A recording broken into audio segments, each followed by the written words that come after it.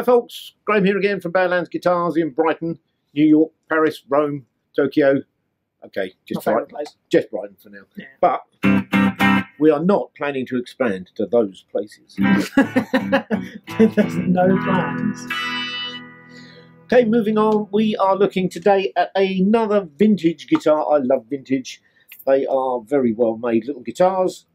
This one, based on a very popular style. It looks very cool. It's quite familiar, isn't it? It is. We haven't dragged it around the warehouse. Outside, yeah. No, they come pre-knackered, which is great, because if you like the knackered look, then they've done it well. Yes. So a vintage V62, giving a hint towards the era of this guitar. Nice little touches, all vintage guitars, as we've said before. Wilkinson hardware, pickups. But nice little touches, as I say, with your vintage style. I don't mean vintage brand. I mean vintage style. Confusing this, isn't it? It is. Having a the name. Word vintage comes in to this conversation quite a lot. Yeah. As soon as you say, "Oh, I've got a vintage guitar," that's it. Yeah. People, oh, what year? Exactly. Yeah. 2020. That's it. So the vintage style of this bridge was always a bit of a pain when Leo. Should we call him Leo? Let's call him Leo. Yeah, Leo invented it. It was great at the time. Well, it wasn't actually. It was rubbish at the time, and it's still rubbish because you couldn't compensate the intonation on these three saddles. Three saddles means you were working in pairs, and as anyone will know, especially with the E and the E wants to be way back there, and the A wants to be further forward. You couldn't do that on them. These are offset and compensated, so that is brilliant. And as you well know, I'm not going to play this thing. I'm going to hand it over to our in-store genius, Joss Allen. I wish I was a genius. No, actually, I wouldn't be playing guitar. You're a bit thick, actually. I am, yeah. Hello! Yeah, this is a really cool guitar. I tell you what, actually, 60s year-specific style F-style guitars. Leo's guitars are my favourite. 60, 61, 62 S-type and T-type guitars are my favourite. Just having that one-ply scratch plate as well, like having that late 50s era style thing going on. And for this, how much is this? This is...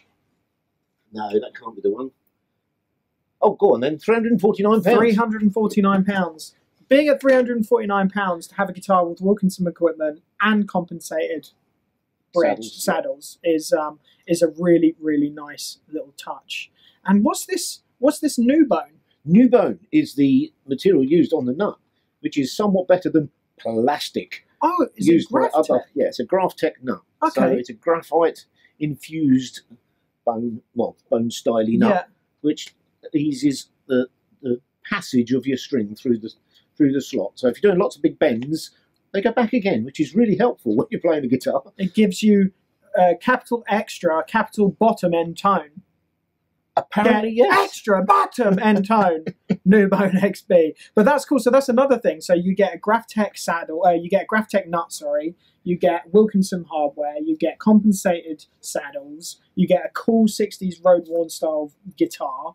Yeah, it's a really, really, once again, a really cool guitar for 349 quid. Easy player, not heavy. Yeah. Poplar body. Ah, so this is another, so specifications. We have a poplar body. Obviously, maple neck. Obviously, we've got a nice maple neck there. Really, really cool. The other thing that surprised me about this, which we spoke about beforehand, is the radius of the fretboard. 7.25. Overdone at this point. Exactly. Yeah. So we've got an unbelievably flat fretboard, which is kind of crazy for a guitar like this. I'm not too sure as to why it is, but it might just be for the playability, obviously, because it feels like a shredder, even though it's like a classic style guitar. So it's pretty cool. Exactly. I mean, playing's developed.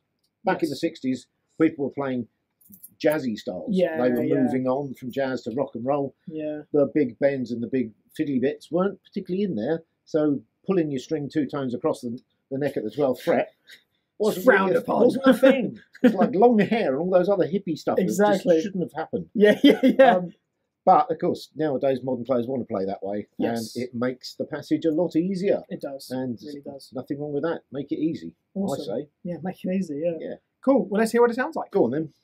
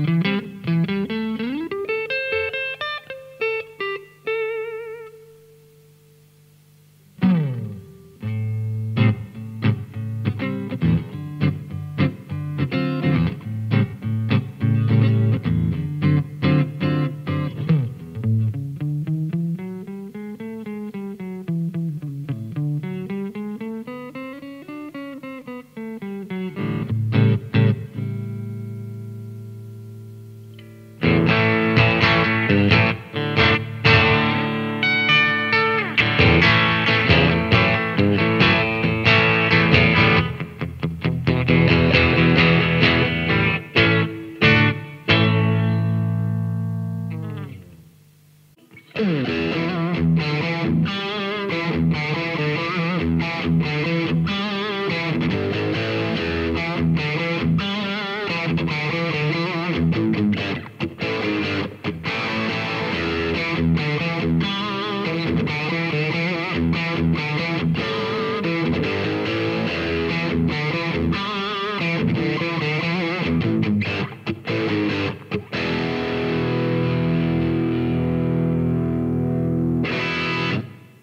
Wow. Yeah. So as we said, it's an easy player.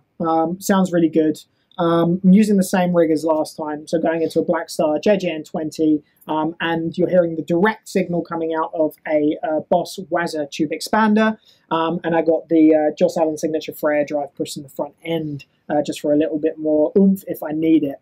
Oomph indeed. Oomph. What I was very, very surprised, clean sounds on that are very 60s. Yeah, surprisingly nice, enough. old school, yeah. They're not modern clinical, they are a nice period tone. That's the thing. There's I've recently had those pickups changed into my guitar, and it's just it is crazy how you can feel so far removed from your comfort zone with just the change of a pickup. Absolutely, yeah. You know? I had some pickups that Graham stuck in a guitar, and within the day I knew that they weren't for me, and I brought it back and changed it out to something that I was more familiar with. And these just feel familiar. They feel smooth. They feel like you can actually play with confidence instead of going like, oh, can I do this? Do you know what I mean? So, and I love that smooth 60s vibed T and S style pickups. The 50s stuff is too bright for me. So we could talk pickups for weeks. Oh, we could. Yeah, but we really could. The thing is, people's perception of hearing, they say, I want a Strat that sounds like a Strat. And it's like, which Strat? Well, what does that one sound like? Yeah. They were 50s, they were 60s. They're very distinctive sounds. They really are. Then it all went a bit pony in the 70s. It really did. I'm not a fan of those guitars. There's not many people that are. Down off the cliff. But then since then, they have been endless styles and tone ranges. Hybrids. In pickups, So when people ask for a classic, this is as near a classic as you're going to get. It's what you've heard and what you want to hear. Especially for 300 quid. Yeah. So, great bit of kit. Cool. So once again, just like in the last video, make sure to come down to Badlands Guitars and try them for yourself. There's a massive range of guitars here, whether it be vintage or anything else that they stock in the store. Obviously, come and see the guys here. Indeed, and we've got some vintage guitars as well. We do. As well as vintage guitars. Because we do used guitars. Yes, vintage and vintage. Yeah, dual vintage attack. Absolutely. Cool. Well, there you go. So, yeah, do you want to finish it off? Pop down and see us, yes. Graham, Badlands Guitars in Brighton. Can't wait to see you. Cheers, guys.